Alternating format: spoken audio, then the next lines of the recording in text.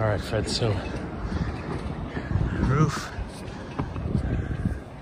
that window, you see leaking kind of right here between the two and straight back, and there's nothing here. It's just white membrane.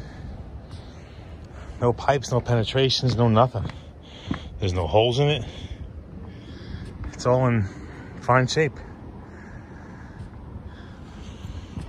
Only thing I can think, the AC machinery is right there. Maybe you got an open return or broken duct, and it's whistling ice cold air off into the hot attic. It's condensing and then dripping on your ceiling.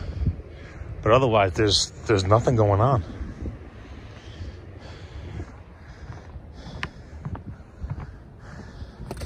Piece of mortar fell out of, I guess, your neighbor's wall somewhere. But everything else is looking good.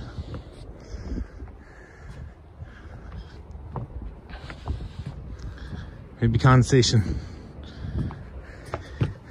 Call the HVAC guy, send him up in the attic and see if he can find an open line from that Unico system. Maybe he'll get your guy. All right, coming down.